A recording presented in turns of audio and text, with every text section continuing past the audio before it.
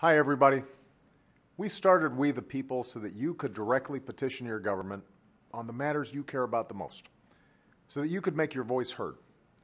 And in the days since the heartbreaking tragedy in Newtown, Connecticut, hundreds of thousands of you from all 50 states have signed petitions asking us to take serious steps to address the epidemic of gun violence in this country.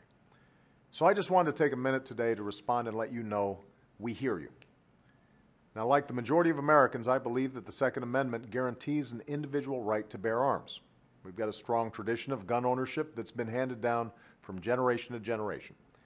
And the fact is, most gun owners in America are responsible. They buy their guns legally, and they use them safely.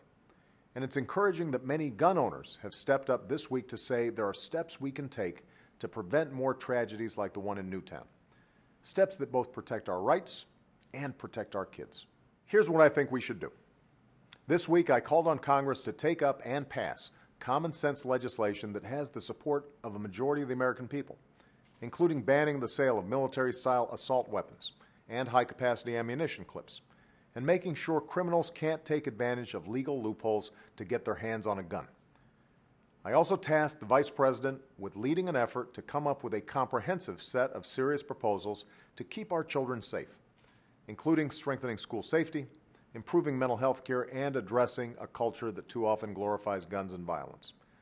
I've asked for these proposals by January, and I will push for them early in the year. I will do everything in my power as president to advance these efforts, because if there's even one thing we can do as a country to protect our children, we have a responsibility to try. But as I said earlier this week, I can't do it alone. I need your help. If we're going to succeed, it's going to take a sustained effort from mothers and fathers, daughters and sons, law enforcement, and responsible gun owners, organizing, speaking up, calling their members of Congress as many times as it takes, standing up and saying enough on behalf of all our kids.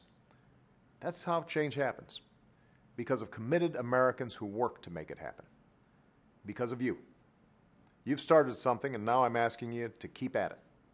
I'm asking for your help to make a real, meaningful difference in the lives of our communities and our country, and make sure the United States of America is a safer, stronger place for our children to learn and to grow. Thanks so much.